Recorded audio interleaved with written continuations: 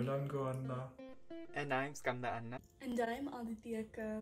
Welcome to the second Puja class. In today's video, we will begin to answer the question, what is a puja tray? To better understand a puja tray, we will compare it to a toolbox. A toolbox has all the tools you need to complete a project. Some of these tools include the hammer, saw, and screwdriver. Similarly, a puja tray contains all the items needed to successfully finish a puja from start to finish. In this sample puja tray, you can see that there are many items. We will slowly get to know these items in the next few videos. In the last video, we learned about the Panchapatram.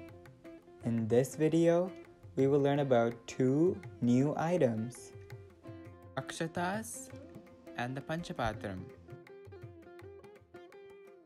The first item we will be learning about is akshatas. What are akshatas? Akshatas are the yellow rice that is on the puja tray. It can be used as a substitute for solid offerings that may be unavailable, such as jewelry, flowers, or clothing. We can use akshatas as a substitute because rice represents wealth, and applying turmeric to anything makes it auspicious or sacred. Therefore, it's okay to offer akshatas for an item that we don't have. But remember, it's always better to offer the actual item to the deity if it's available. Fun fact, did you know at our temple we make our own akshatas? We use rice, a pinch of turmeric powder, and a little bit of ghee, and mix it all together. This is a Panchapatram.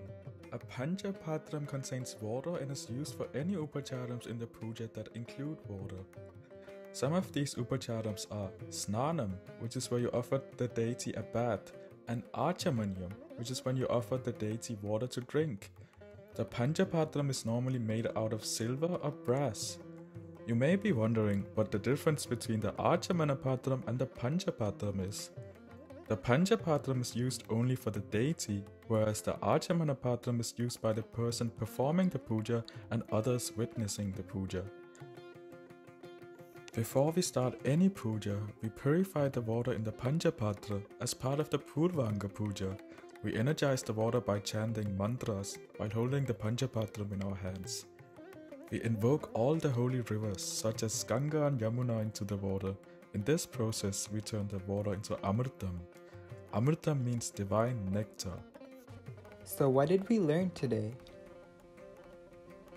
We learned what a puja tray is, what akshatas are, and what a Panchapatram is. We hope you enjoyed this video.